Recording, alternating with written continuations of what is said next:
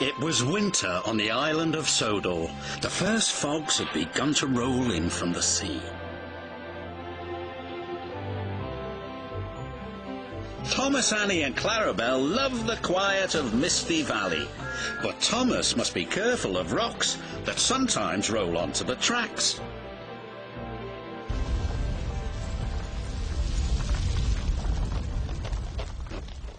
Cyril the fogman has a very important job. He puts detonators on the tracks to warn the engines when there's fog ahead. Oh, shivered Thomas as he ran over the detonator. That made my axles tingle. Cyril's done his job, said his driver. We'd better slow down. There's fog ahead. Thank you, Cyril, said Thomas. That night at the sheds, the Fat Controller had something special to show the engines. It was very large and strange looking. What is it? Asked Percy. It's a new invention, a railway foghorn, said the Fat Controller. It warns you when there's fog ahead, like this.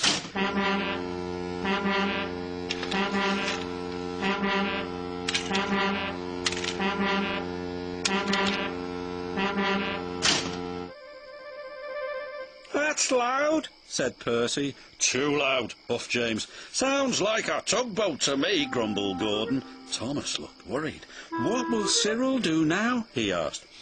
He will be getting a much-needed rest, said the Fat Controller. Besides, this new foghorn will be more reliable.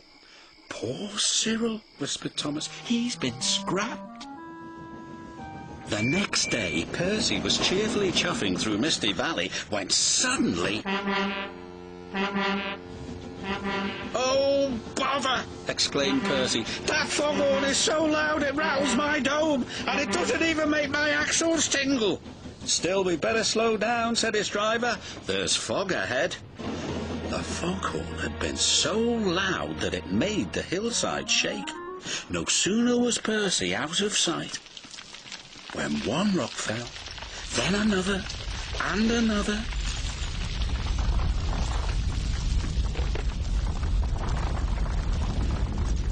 Before long, the track was blocked, and the foghorn was crushed.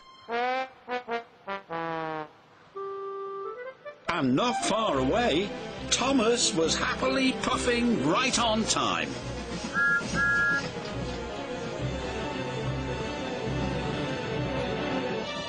I can't see a thing, said Thomas. And then, before he could even think of anything else... Bust my buffers, cried Thomas. What happened to the foghorn? I don't know, said his driver, but at least nobody's been hurt. Toby will be coming down the line any minute, said his fireman. If there's no fog warning, said Thomas, he'll run into us. Leave it to me, called a voice from the fog. It's Cyril, said Thomas. I hope he's in time. Toby and his coach Henrietta were chuffing along. Toby was looking forward to a well-earned drink at the next station when... Fog detonators, puffed Toby. There must be fog ahead, said his driver. We'd better slow down. And just around the next bend, with his axles still tingling, Toby was very glad they did. Otherwise, they would have crashed into Thomas's wreck. Soon the tracks were cleared and Thomas was back on the rails. If it hadn't been for Cyril, said Thomas, Toby might have had a worse accident than me. Instead of replacing Cyril with the foghorn, said the Fat Controller, we'll replace the foghorn with Cyril. You are clearly more reliable. Thank you, sir, said Cyril. And thank you, said Toby.